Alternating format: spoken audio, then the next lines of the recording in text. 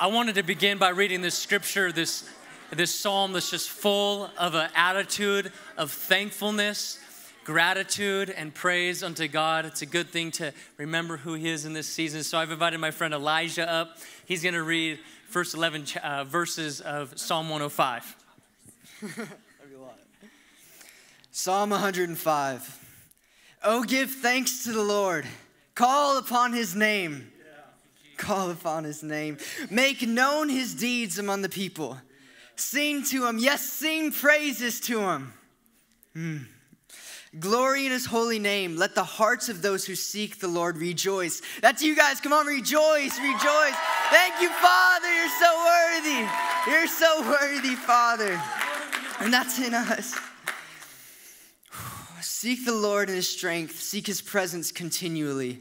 Remember the wondrous works that He has done, His miracles and the judgments He uttered. O offsprings of Abraham, His servant, children of Jacob, His chosen ones. He is the Lord our God. His judgments are all in the earth. He remembers His covenant forever. Forever. The word that He commanded for 1,000 generations. The covenant that He made with Abraham, His sworn promise to Isaac, which He confirmed to Jacob as a statute, to Israel as an everlasting covenant. Saying, to you I will give the land of Canaan as your portion for an inheritance. Amen. Amen. Amen. Lord, we thank you that you're a God of promises, that you're a God of covenant commitment. And we just recognize you here together in this place. We recognize you for who you are, that you're a present God. You're not distant. You're not just a thought in an academic book based on history, but you're present. You're here with us right now. And so we surrender this time to you. And we invite you, Holy Spirit, to speak to us, to have your way in and through us, to draw us to you, and to transform us from the inside out, that as we leave this place, we might leave the people that you desire that we would be. We commit to you this time in our hearts and our minds and our soul and our spirit. In Jesus' name, amen. Amen. Amen. Grab a seat. Grab a seat. So good to see all of you this weekend. I want to propose a simple thought this morning as we jump in. I think for as long as humanity has existed, people like you and I have looked up into the stars and asked a few simple questions. Number one, is there a God out there? Yeah. Does God exist? And number two, if there is a God, what is He like? You know, this is the question that we might feel like we have the answers to because God has blessed us with His written word and with His presence. But there's many, many people in our world that don't know, is there really a God? Or they don't know if He is real, what is He like? And of course, throughout history, this has been a question that people have been asking. I think that people are still asking these questions. I think even though we live in a society that increasingly we're hearing is turning towards an atheistic or agnostic thought process, I think that deep down in the human soul, there's this question that's always going to exist. Is there something more out there? And if there is, what is He like? I think that we have this innate desire inside of ourselves to understand other, not just deities, but other people around us and to understand what is the nature of the people that we interact with. What is their character like? What are they like on the inside, and what is their actions going to be on the outside? And I think the reason that we have such a curiosity for that in the people that we meet, even in creatures, you know, there's so much science because we desire to know, like, what are those insects like and why do they do things? And we have this desire to study things out and understand the nature and the character of a being and what it is that they're going to do. And I think that's because we get that from God. And I want to propose this simple way to think about it this morning, that I think that one thing that God does is that He binds Himself to other things, or He tethers Himself to other things in order to explain His character, in order to explain His action, and in order to explain His future action. And I think that we do the same thing. And this is what I mean. We as humans, sometimes, some of us in this room, if you're going to explain yourself, say we meet for the first time, If you're a man, you might describe yourself based on what it is that you do for a vocation, or whatever in your mind you think that you do that's adding value to this world. And that's one of the first questions that we as men ask each other is, hey, what do you do? It's because when we talk about what it is that we do, somehow it's like we're expressing to somebody else that thing is going to express to you either my character, or what it is that I value, or what it is that my actions are going to be on this planet. Other people in this room, your first choice wouldn't be what you do for a job, but you might bind yourself or tether yourself to relationships. A lot of women do this. I'm a wife, or I'm a mother, things like that. They describe themselves in relational terms. I think that that's a very godly thing to do. We're going to see that today. Other times people, for whatever reason, we tend to bind ourselves towards the location that we came from. I don't know if you ever noticed this before, but people that come from LA or New York, they think that there's something special about them simply based on the geographical location of where they were born. Right?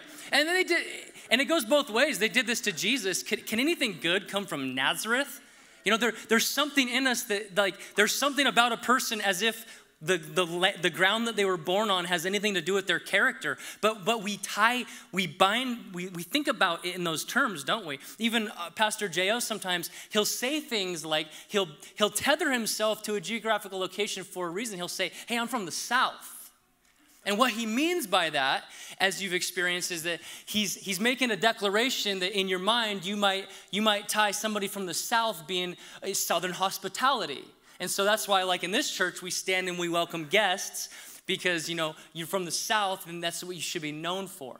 So all to say, there are many, many different ways in which we describe ourselves, our character and our actions by tethering ourselves to something else. Does that make sense? Yes. And so today I want to look at how it is that God does that. Because it's really important to know that all throughout the scriptures and all throughout history and the story of God that you and I are playing in, that God has chosen to bind or tether himself to a few different things, but one thing primarily. And in order for us to really walk through and discover what it is that we're talking about today, I want to invite you back, way back. I'm going to invite you 4,000 years back to an ancient Eastern wedding ceremony. And so I'd like to welcome to the stage the groom today, Logan, bringing the fattened calf, and his bride today, Kate, and father. Now I know that you guys have been to weddings before, and though the song has never changed in 4,000 years. It's interesting. Though the song is the same, the ceremony is very different than any that we've experienced. So I want to explain to you how it is that a ceremony might have gone back in the East in the biblical times. The parties would come together not on a stage in a church building like this, but out in a field somewhere. And the groom would bring with him certain animals that were prescribed to him that he knew that he would need to bring. And then the woman would come typically with the father. And the ceremony would be called a covenant commitment ceremony. And what would take place is that right in the middle of the two, somebody would dig a trench right in the ground. And then, although we've heard of certain exchanges, marriage exchanges, where the man would bring gifts that he would give to the father of the bride, I think they called it a dowry. In this particular type of ceremony, the animals that were brought in were not going to be given over as gifts, but on this day, they're going to be slayed and sacrificed. And so what would happen is that they would take the animals,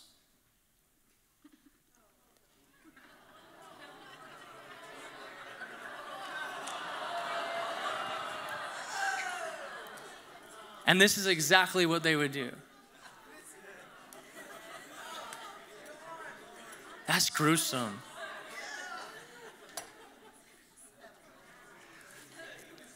And then they would carefully arrange the pieces of the animal on either side of the trench.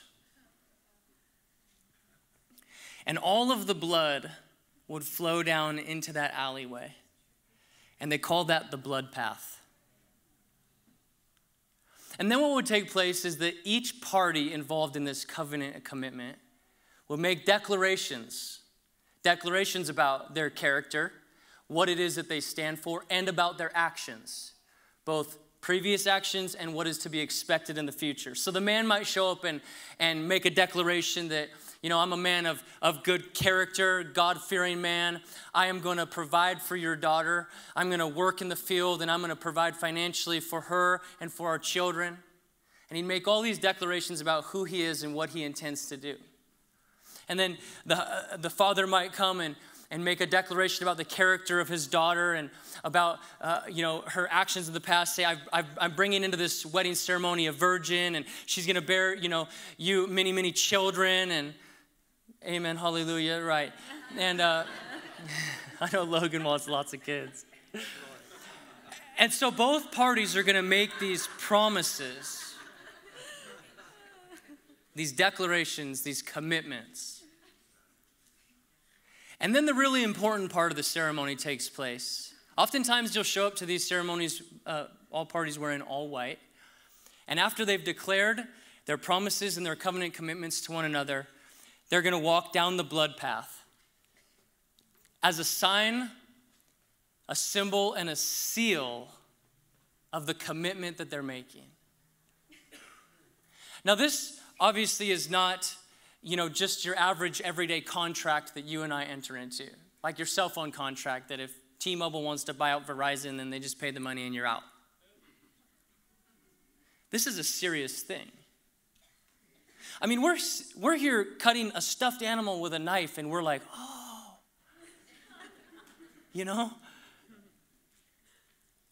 But the practice was real animals with their hands, with real knives and real blood and real gruesome. It's a serious thing to step into a covenant commitment. This is the type of contract that takes place within this type of ceremony.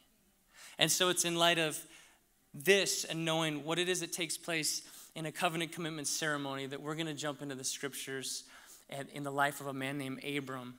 And we're going to begin to see what is the nature of God, what it is that he binds himself to, and what it is that he promises to Abram and to all future generations. Will you thank these guys for coming up here?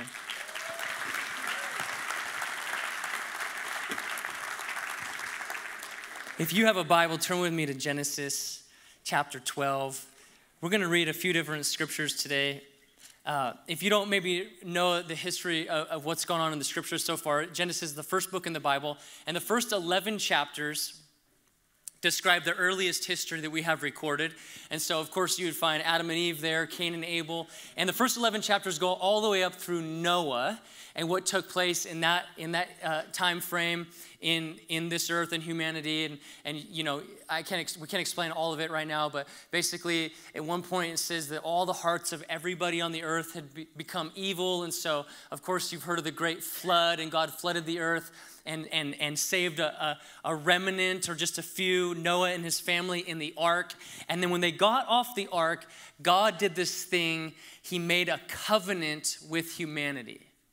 This is one of his first covenants. Now, in the scriptures, theologians will argue that God made a covenant with Adam and Eve, although the word covenant was not used. We see with Noah that word shows up for the first time. But God makes with Noah this covenant that is not based on two parties coming to the covenant ceremony. It was just his covenant. He said, no matter what humans do for the rest of time, I'm making a covenant that never again, ever will I destroy all of humanity. That was a covenant commitment that he made and has nothing to do with our action. And he put his rainbow in the sky as a symbol and a seal for the covenant commitment, the promise that he made. You remember that? So, and then in Genesis, going from chapter 11 to chapter 12, there's a turning point in history. What we see in chapter 12 is for the first time in history that God really shows up in a relational way, making a commitment to a specific person and a specific people. This is the first time that he's done this. And so I want to look together with you at what it is that's taking place between God and this man named Abram. And so we're going to pick up in chapter 12, verse 1. It says this: Now the Lord said to Abram, go from your country and from your kindred and your father's house. That is, go from everything that you've known in your family and where you've lived, and go to a land that I will show you. It's a funny thing that sometimes God asks us to step out of our seat, step out of our comfort zone, and go somewhere that he's going to show us when we're on the way. That takes faith. And Abram, he listened to God, and he had some kind of faith apparently, because he got up and he went. Even though God didn't tell him where he was going, he went on the journey. And then God begins to make these promises to Abram. And he says, I will make you a great nation. That's a declaration. That's a commitment. I will bless you, and I will make your name great. And I love this. There's a reason that God likes to bless his people. It's so that we could be a blessing. It says, I will bless you and make your name great so that you will be a blessing. I will bless those who bless you, and to him who dishonors you, I will curse. And in you, all the families of the earth will be blessed. Father Abraham had many sons. Many sons had Father Abraham. I am one of them, and so are you. Let's all praise the Lord right arm. Okay, let's turn to chapter 17. We don't have time to read all of it. I would encourage you this week to go and read chapters maybe 12 through 18 or so. It's an amazing section of scripture, and it's so important and applicable towards who we are and what we are to know of the nature of God. And of course, Abram is the father of our faith. We believe in his line, in his faith line. And that we could date that all the way back through Jesus, all the way back to Abram, Isaac, and Jacob. And so what we're reading here in these few sections that we have time to read together is this explanation of this first relational contract covenant that God is making with a person or with humanity. And so in chapter 17, we're going to pick up in verse 1 and see, I want you to listen for a few of the terms that are going to be written in this contract that God has given. What are the expectations of both parties in this covenant commitment? It says, when Abram was 99 years old, the Lord appeared to Abram and said, now, by the way, when God first showed up to Abram, he was 75 years old, and he had no children. And God said, I'm going to make you a great nation. Now, I don't know about you, but I think 75 is pretty old to start having kids. Nevertheless, God made that promise to him, and he had no kids. And now here we find ourselves 24 years later, and he still has no kids. So he shows up again. He's 99 years old, and the Lord appeared to Abram and said to him, I am God Almighty. Now listen, here's your part of the contract. Walk before me and be blameless. Simple enough. That I might make my covenant between me and you. Covenant. And I might multiply you greatly. Then Abram fell on his face, and God said to him, behold, my covenant is with you, and you shall be the father of a multitude of nations. No longer shall your name be called Abram, but your name shall be Abraham, for I have made you the father of a multitude of nations. I love that. I love that God is making promises for what he's going to do, and then God goes out of his way to say that he's already done it, even though Abram hasn't experienced it yet. And sometimes that's the way God works, is he makes a declaration of reality, even though our eyes haven't seen it yet. Because for God, when he says something's done, even if we haven't experienced it, it's done. Because God is not a man that he should lie. When he says it, it's as good as done. And he tells Abram, I have made you the father of many nations already.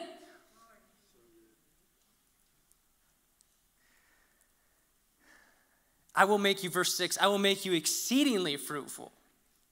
And I will make you into nations, and kings shall come from you. These are the things that God's putting on himself, promises that he is stepping into in this contract. Kings will come from you. And I will establish my covenant between me and you and your offspring after you throughout their generations for an everlasting covenant. Now that's an important term theologically. Throughout the scriptures, there are different times when God makes an agreement with humanity, and there are some times where the covenant agreement is for a period of time. that it was set to begin and end. But when you see this term, an everlasting covenant, that's God declaring as a promise that the agreement that I'm stepping into is something that will never end. Everlasting covenant to be, now listen to this. I think that this right here is the verse 7 is the pinnacle of all the promises that he's making to Abram. He says, I'm going to make you great. I'm going to bless you. I'm going to give you children. Nations are going to come from you. Kings are going to come from you. But he says this, I will be God to you and your offspring after you. That's the pinnacle promise that God is making. I'm going to be your God. I'm going to be the highest authority in the deity in your life. I'm going to provide for you. I'm going to lead you. I'm going to take care of you. We're going to have this kind of relationship. And for your children and your children's children, that's my promise to you. And all you have to do in this contract is walk before me blameless. And I will give you and your offspring after you the land of your sojourners, all the land of Canaan as an everlasting possession, and I will be their God. Verse 9, and God said to Abraham, as for you, you shall keep my covenant, you and your offspring after you throughout their generations. This is my covenant which you shall keep between me and you and your offspring after you. Every male among you shall be circumcised. Now that's a term that though we don't actually talk about it too often in church because it's kind of awkward, it's actually a theme that is all throughout the scriptures, including the New Testament, that is extremely important. So suffice it to say today that what God was establishing with them at this particular point in history as terms of this covenant is that we're making a relational agreement between the two of us, and that there is to be a symbol that people can see when they look at you, they know that you are sealed to me. It's an outward sign of the inward commitment. And we understand this at least thematically, because we do this when we get married. We put wedding rings on each other's fingers as a sign and a symbol and a seal of the commitment that we make the day that we step into that agreement, right? It's not like the wedding ring is the marriage agreement. It's a representation of the commitment that we make the day that we enter into that contract. And so that's exactly what circumcision is. And so you start to notice that there's these terms that God is setting before Abram. I'm going to bless you. These promises that God is making. I'm going to multiply you. Kings are going to come from you. I'm going to establish this everlasting covenant. I'm going to be your God. And your job is to walk before me blameless and to represent me to everybody in this earth, that they would know that you follow me. And I want to turn back to Genesis 15. And now I think maybe it shed light on this passage where the ceremony between the two parties actually takes place. And maybe you've never seen it in this light before, but now knowing the custom of the time of this ceremony that we just experienced with the stuffed animal, listen to these scriptures and consider what it is that God is saying about his character and about his actions through what takes place. And we're going to pick up in 15 verse 6. And basically the first few verses of chapter 15, Abram's like, hey, God, you promised me this, but I have no kids. How is this going to happen? And he's kind of wrestling through believing God and his promise. And it says that he chose to believe God. And so verse 6 says that he believed the Lord, and that was counted to him as righteousness. We see this even from the beginning, that it wasn't his actions, his legalism, his religiosity that made him righteous before God. It was his belief and his faith in God that made him righteous. Verse 7, and he said to him, I am the Lord who brought you out of Ur of the Chaldeans to give you this land to possess. But he said, O Lord God, how am I to know that I shall possess it? And God said to him, bring me a heifer 3 years old, a female goat 3 years old, a ram 3 years old, a turtle dove, and a young pigeon. So God tells him to go and get the animals. Verse 10, and he brought all of these, and immediately Abram knew what to do. We see from the scripture, he's not describing the process. He's not describing what it is. We see that God told him to go get the animals, and Abram brought the animals, and immediately it says, and he cut them in half, and he laid each half over against the other, but he did not cut the birds in half. And then it says this, when the birds of prey came down on the carcasses, Abram drove them away. You see, I think that Abram knew exactly what it was that was going on. There was a ditch, and he brought the animals, and he slaughtered them, and he sent them up against one another. And then there's a theologian that argues that this little sentence here that says the birds of prey came, and that's typically something that happens when there's a dead carcass or a body laying there. After some amount of time, the birds will gather because they're going to come and, pick at the meat or whatever. And somebody I heard this week made the argument that Abram showed up to this ceremony and he was waiting to walk through the blood path because he knew the moment that the heel of his foot steps into that, he's bound unto death to the terms of this agreement. So it's a little speculation, of course, but it could have been that he's sitting there considering, man, is this really something that I want to commit to? Time had gone by and the birds of prey were circling and he shooed them away and he's considering, I believe God, but am I ready to commit in this sort of way to this covenant commitment?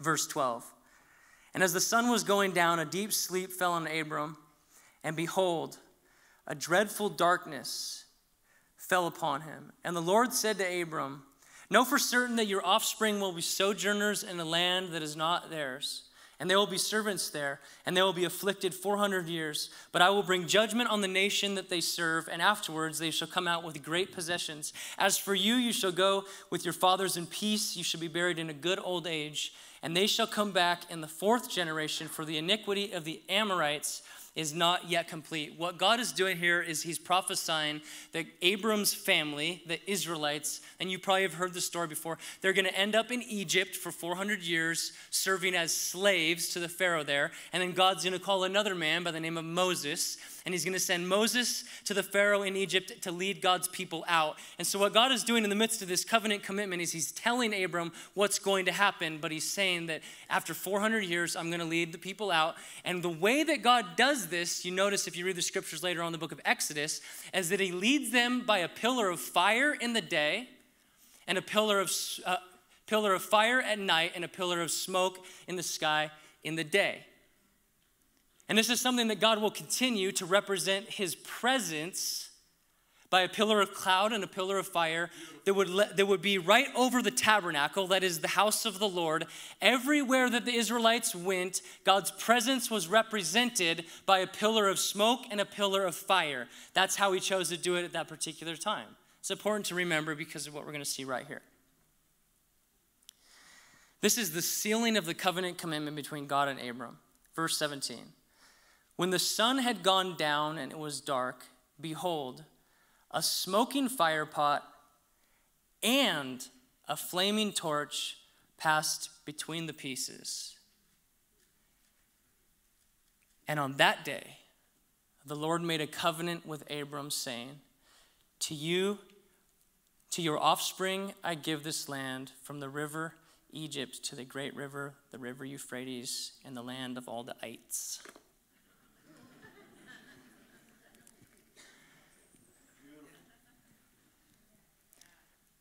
And so I'm sure you've picked up on really the crescendo of this moment. This thing that represents the character of God, explains the actions of God. Doesn't just predict the future actions of God, but declares his plan for the future actions. For when you show up to a covenant commitment ceremony like this, there are two parties that are involved. And both parties must walk through the blood path. Both parties equally saying and declaring a promise that if I break my part of the agreement, my fate is to be the fate of those animals. I'm recognizing today as I walk through the blood path that if I break my promise, I deserve death. And what's so beautiful about our God is that 2,000 years before Jesus, he didn't make Abram walk through the blood path. God, in his grace and his love, he puts Abram to sleep and he himself passed through twice. Once for his side of the promise, and once for Abram's side of the promise. For he knew that Abram and all of the rest of humanity, just like you and I, would be unable to walk before him blameless. He knew that we would not be able to fulfill our side of the contract.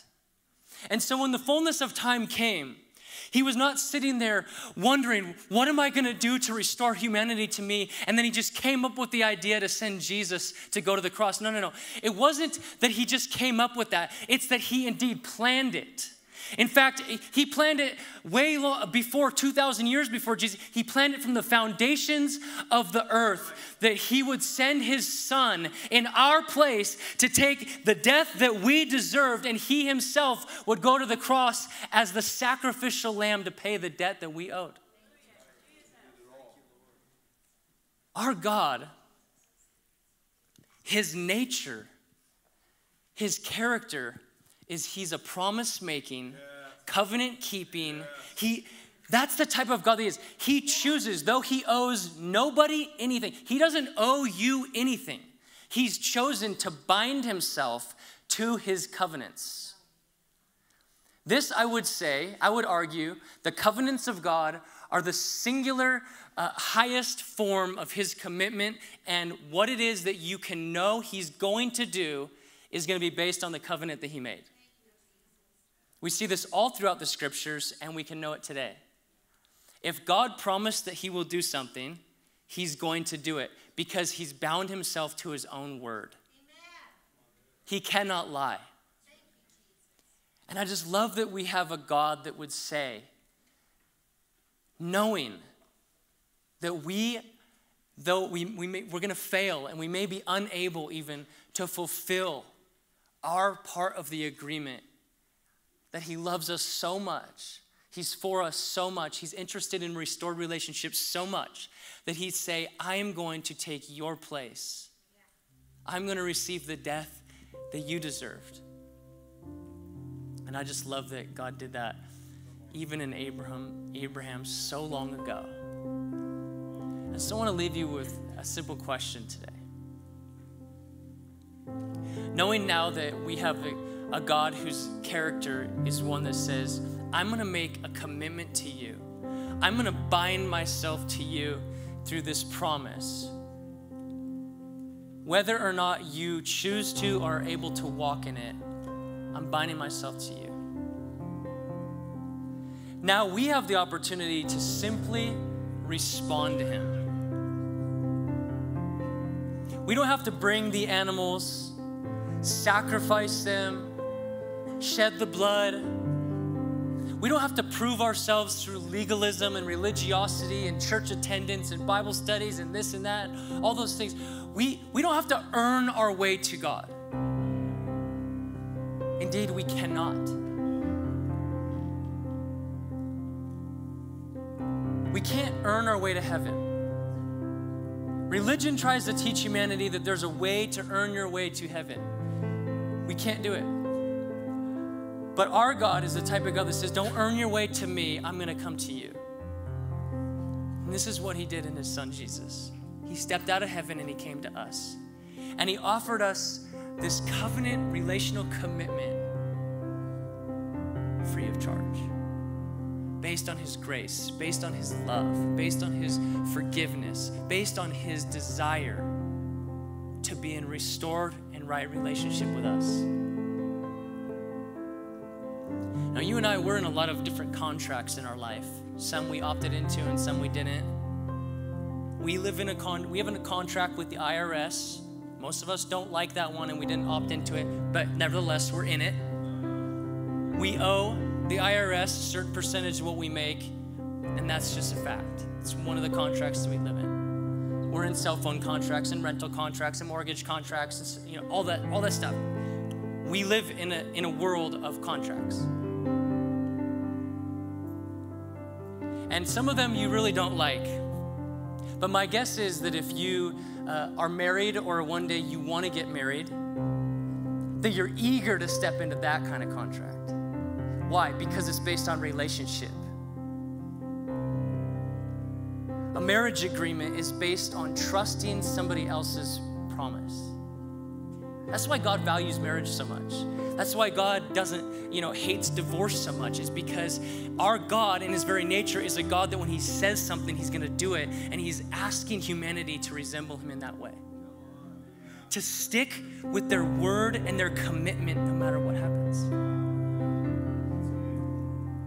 And so here we have a God that says, you wanna know what I'm like? I am a person, I'm a deity that makes a commitment to you, and I'm willing to stick with it even unto my own death. So my question to you today is this: what type of contract have you made with him? Knowing that you are free to opt in to the contract on your own accord. What type of covenant agreement have you made with the God of the universe? If you think about your relationship with him in those terms, what is it that's written in the fine print in your contract? Have you had your lawyers add some terms in there? God, if you don't, then I'm out. God, I expect you to provide, or I don't know if I could trust you. God, I will give you A, B, and C, but D I'm keeping for the back room and midnight in my house. Have you withheld anything that he deserves from your agreement with him? Because he's worthy of it all.